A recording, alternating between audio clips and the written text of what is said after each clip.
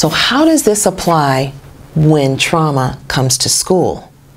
Well, trauma causes the brain to function from the survival center. The survival center plays an important role in everything that we do. It helps us, it helps protect us, it helps us survive. But your brain is supposed to be able to recover quickly and go and elevate to the higher brain centers. But what happens when young children are affected by trauma? There's an ongoing effect where the brain remains more in the survival centers than it should.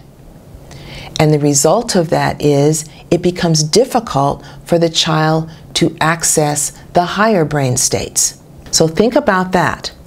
If this was your brain, your lower brain states are here, and here's your emotional states that, you know, when something happens, you're like, am I safe? But your emotional states, they kind of protect the lower brain states and say, it's okay, I'm sad, I'm scared, but I'm crying, but it's okay. But now the higher brain states where executive functions, that's these fingers, these kick in and go, okay, I'm okay, now what should I do?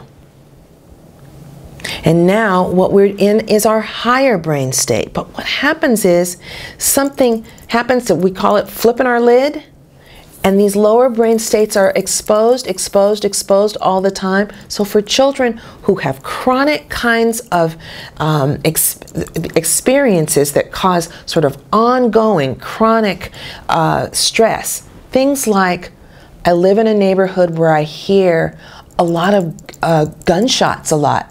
I see a lot of violence. What was that noise? I'm always on guard.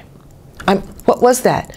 Is somebody on the doorstep? Because I'm afraid. Or a child who is homeless, they're always on guard. Don't touch that. Don't do that. Don't come over here. Be with me. And there's always a heightened fear factor that keeps that child in the lower parts of their brain more than it should. Well, of course, you can probably figure out the impact of that. The impact is I'm not able to get up here so much. Now I'm in school.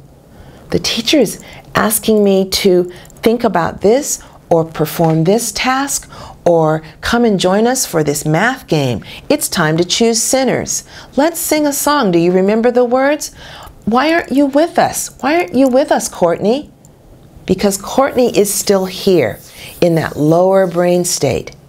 And so asking Courtney to join the fun and, you know, be a part of the game or draw a picture about what happened this weekend and did you have a good weekend? Or, you know, whatever it is, please pay attention to this fun story I'm reading. Why aren't you laughing? This is a funny story. And Courtney's still stuck here. So because she can't access that higher brain state where we have creativity and we're doing all the things that we need, accessing the functions that we need to be successful in school activities.